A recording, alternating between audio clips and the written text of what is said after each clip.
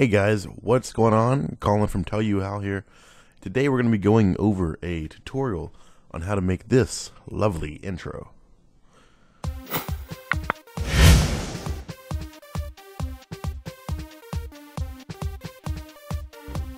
Alright, so as you can see, pretty good intro if I might say so myself, and all I did was put in about 20 minutes worth of work. That's the creativity, the designing, the thinking, and you guys probably all know, doing these tutorials and doing the intro off the top of your head are two totally different things. So I did all that in about 20 minutes, and I'm going to teach you guys how to do it real fast. So let's go ahead and get started. Obviously, we are going to be using Video Copilot's brand new plugin, Element 3D. This thing is by far the most powerful plugin that I've ever used, and it's like a graphic designer's dream, or a motion graphic designer anyways. But you guys are ready to get started, right? So let's go ahead and do the first few steps. Alright, so what we want to do is go to our calculator, and we're going to do a little multiplication here. Go ahead and type in 15,000 multiplied times your just kidding. But seriously, let's go ahead and open up After Effects. Now, it really won't matter what After Effects you're using because Element will install into just about every After Effects. So, as long as you have the current up-to-date OS, then you'll be good to go. I don't know why it's been giving me that notice lately. And let's go ahead and drag the media that we're going to be using into here. Oh, wait, never mind. We won't be. This is all going to be done inside of Element 3D.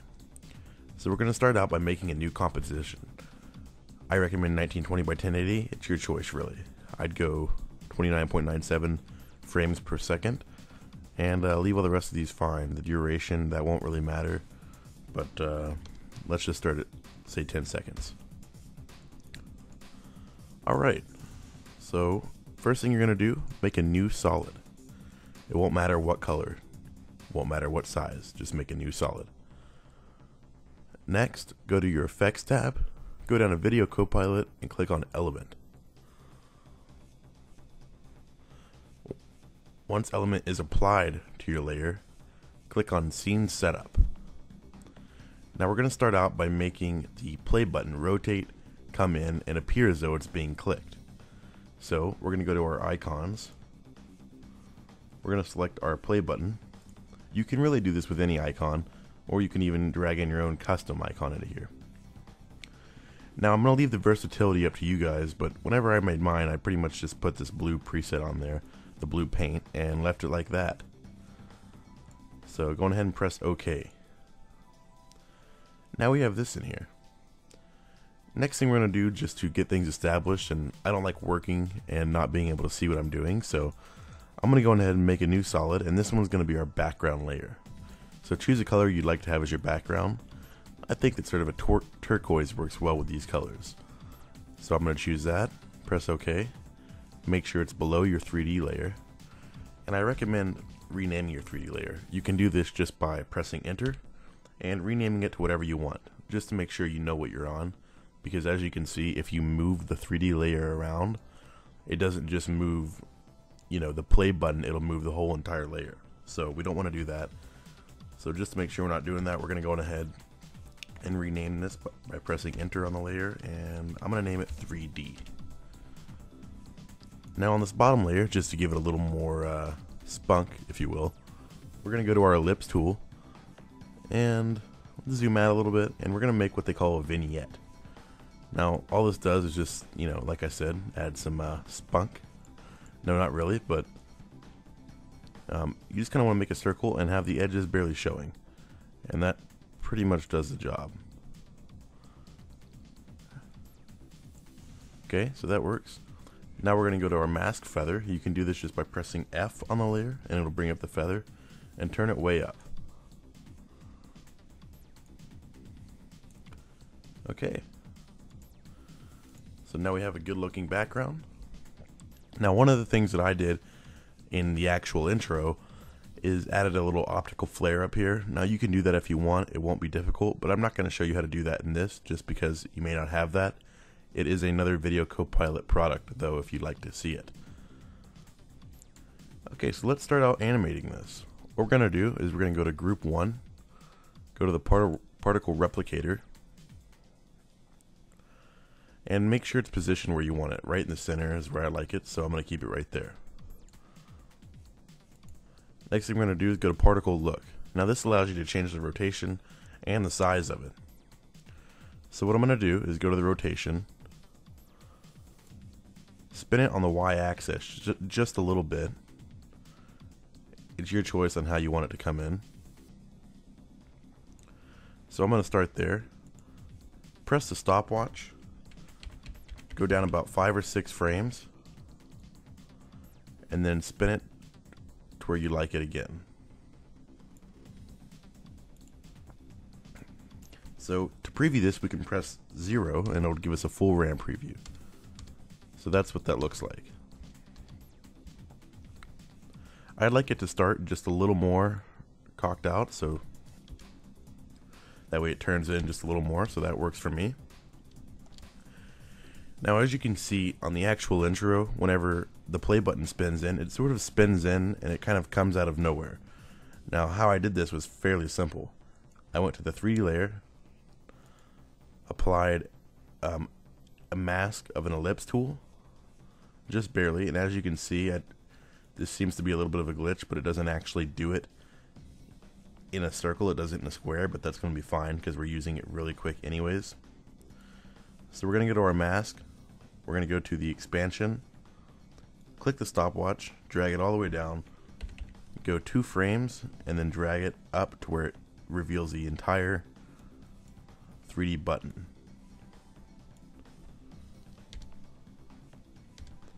And that works just fine.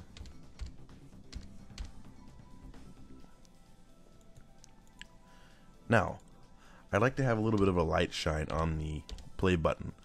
You know, it gives it a little bit of life. So what we're going to do is right click, go to New, Light.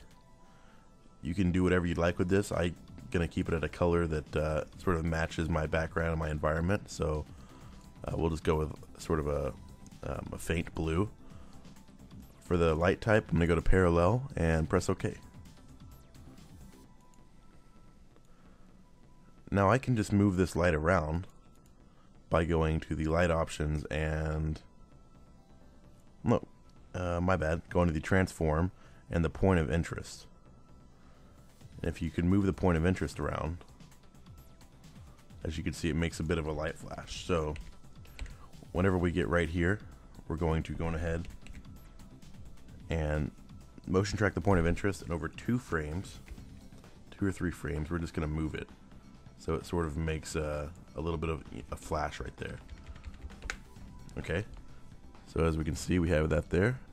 And we're starting to look good, guys, and we haven't had to do any rendering whatsoever. How great is this plugin? Jesus, I'd be like kneeling at Andrew Kramer if I could. Which I should. I should just go track him down and do it myself. But anyways, let's go ahead and continue. So you could use a 3D camera to do the next step, but in the intro, in the intro that I made originally, I was already going somewhere else with the intro. So I had a couple different designs in mind, and I already had the 3D button falling back into space, and I just used the properties here to do that. I didn't actually go with a camera like I probably could have and just track the camera back. So I'm just, for the sake of whatever, I'm just going to go ahead and do that again. So whenever it gets right here, I'm going to have the rotation on the X, or let's see, rotate. Yep, I'm going to track the rotation on the X. I'm going to go down about 5 frames, or 10 frames rather, and I'm just going to spin it back a little bit.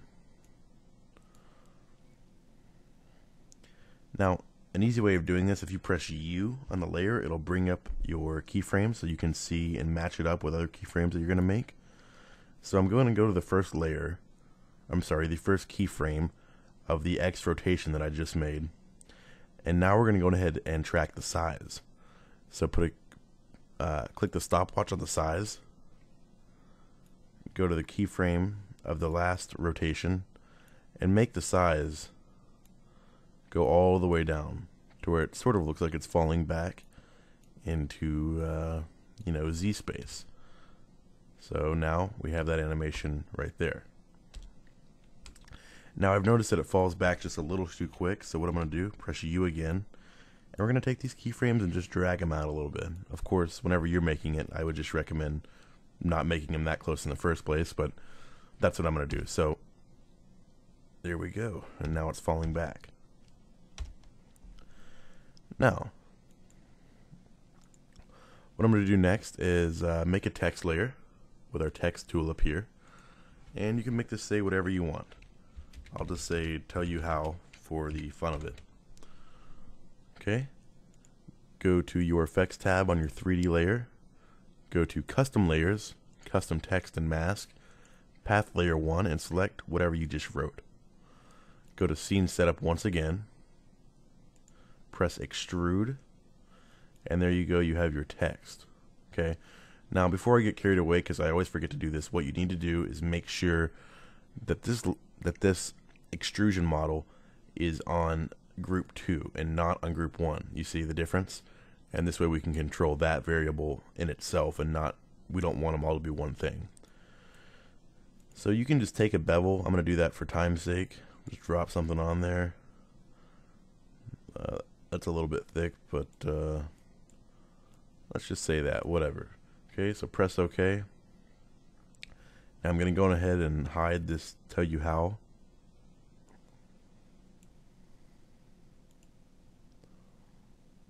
We'll go to group 2. And as you can see, I just messed up. Whenever you change the stuff around, this seems to be a glitch right now. It puts it back on group 1. So we need to make sure it's on group 2. So make sure that's on group 2 and press OK. So now we're where we want it. Okay, I forgot to say this earlier. After we make our play button appear with the mask, what we're going to do is go ahead and go to where we don't need the mask anymore. So after it reveals itself, we're going to go ahead and split the clip. So edit, split layer, or Control-Shift-D. And on this one, we're just going to press M, and we're going to delete the mask because we don't need it. So what we want to do is go ahead and move our tell you how text, or whatever text you have, in Z space, and just get it out of the shot. So we're going to go ahead and motion track the Z space. Find out where you want your text to come into play. So right as soon as this starts falling back, once again what I can do here is press U, and I can look at where this starts falling back. So what I'm going to do, this is my keyframe that I had originally started the Z position on. I'm going to move this to right here, and I'm going to make my text come in just like that. Okay, so I'm lining it up with the other keyframes that I had already made. This way it all is coherent and goes all together. I'm actually going to want that to move out just a little bit so you can see this falling back, and then you see the tell you how text come in over it.